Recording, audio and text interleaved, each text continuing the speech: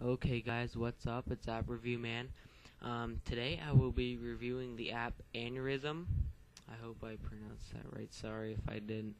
But once you download it, it is $2 from the App Store. Okay, open it up. Okay, this app is set up very simple.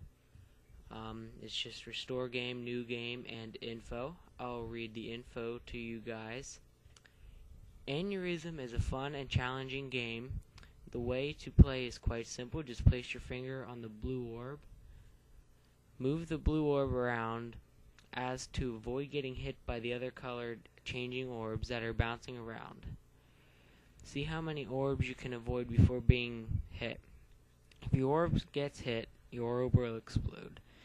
You have an option that pops up to get your orb back to a point in the game before it got hit below. You'll be able to do this by moving backwards a couple of seconds to resume the game. Okay, so I will hit I'm going to start a new game. Okay, so there's your blue orb.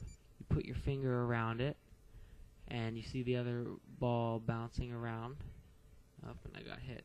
Okay, so down there, I'll hit warp, and I'll move it away 5 seconds. Okay, so all I have to do is just avoid that.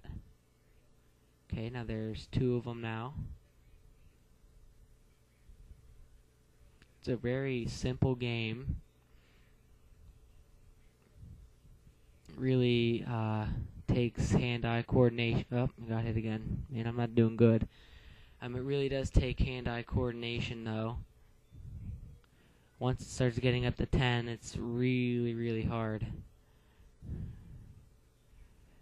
But I like this app. It's $2 in the App Store.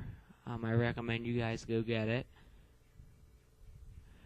This got sent to me by the developer on my website.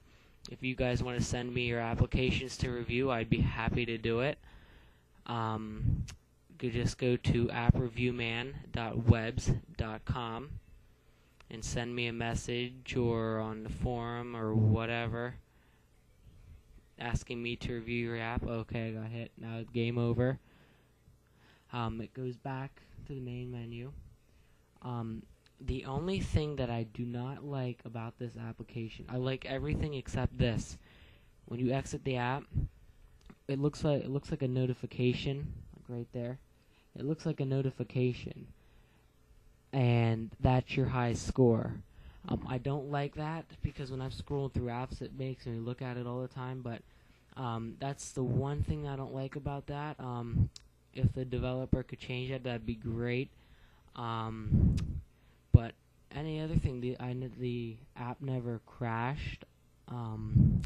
Never had any problems with it. It's available in the App Store now. I suggest you guys go download it.